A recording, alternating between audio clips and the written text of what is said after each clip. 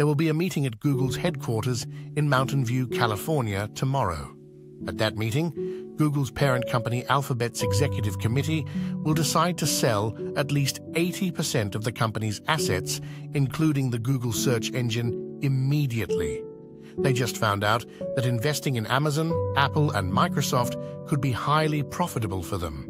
They will invest all the proceeds from the sale into these companies without delay. Alphabet's CEO, Sundar Pichai, told reporters that Alphabet would become a very rich company within the next 5 years as a result of this unprecedented business decision. Thank you for joining me for this video.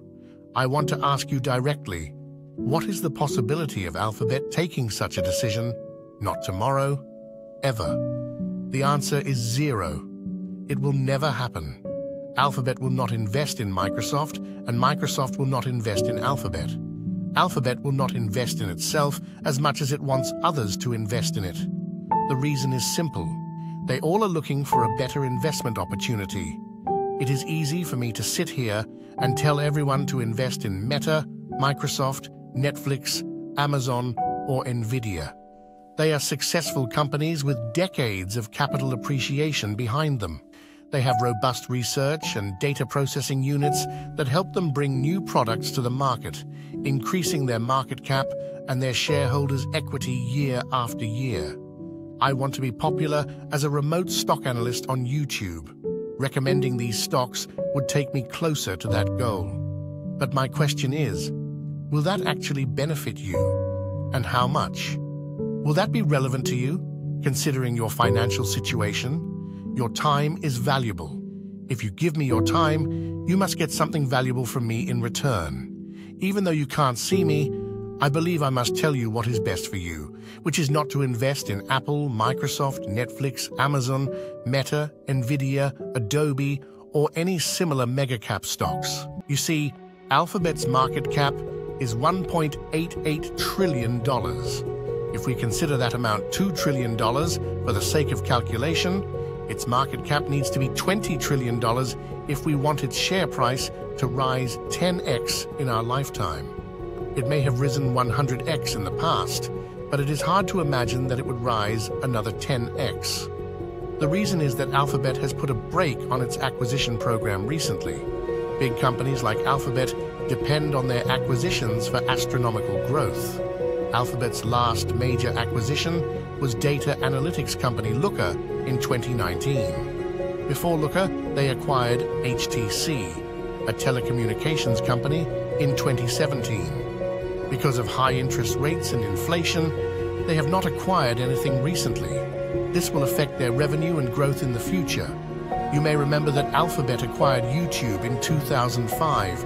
What an acquisition that was, and how much YouTube has energized Alphabet's revenue in the last 2 decades.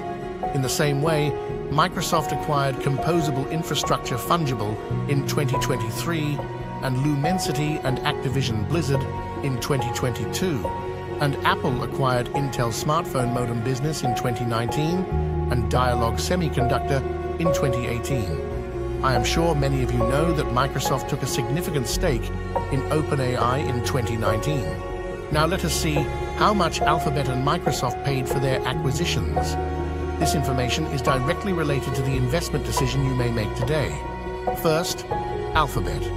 Its randomly selected 5 acquisitions are: number 1, YouTube, $1.65 billion. Number 2, HTC, $1.1 billion.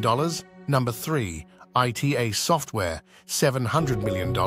Number 4, Fitbit, $2.1 billion. Number 5, Looker, $2.6 billion. Microsoft's randomly selected 5 acquisitions are: number 1, GitHub, $7.5 billion. Number 2, Yamaha, $1.2 billion. Number 3, Visio Corp, $1.5 billion. Number 4, Skype Technologies, $8.5 billion. Number 5, Fungible, $190 million. Microsoft acquired Activision Blizzard at $68.7 billion and LinkedIn at $26.2 billion, but they are exceptions. The general trend is that these mega companies look for enterprises ranging between $500 million and $2 billion. Microsoft took its stake in OpenAI with just $1 billion. These companies believe small enterprises will turn into big companies one day and bring them the highest return possible on their investment, something buying stakes in well-established companies like theirs won't do. Now, my question to you is, if these smart mega companies are looking to invest in small companies like Fungible or YouTube, why are you looking to invest in them? Shouldn't you be investing in similarly smart small-cap companies? If $1 billion companies are too small for you because of the volatility you may experience with them, why not invest in companies worth $5 to $10 billion? It will be easier for a $1 billion company to become a $10 billion company than a $10 billion company to become a $100 billion company.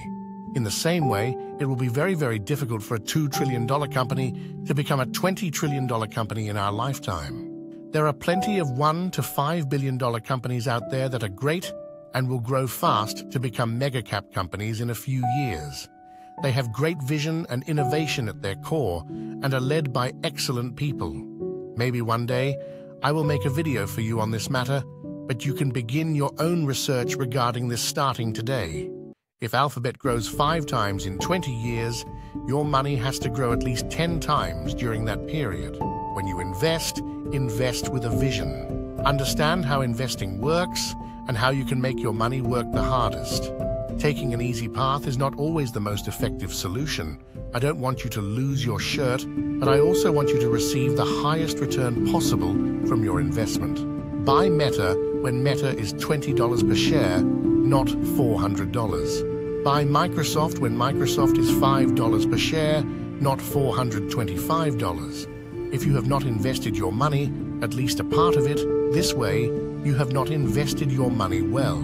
This may not apply to you if your portfolio is over $1 million already.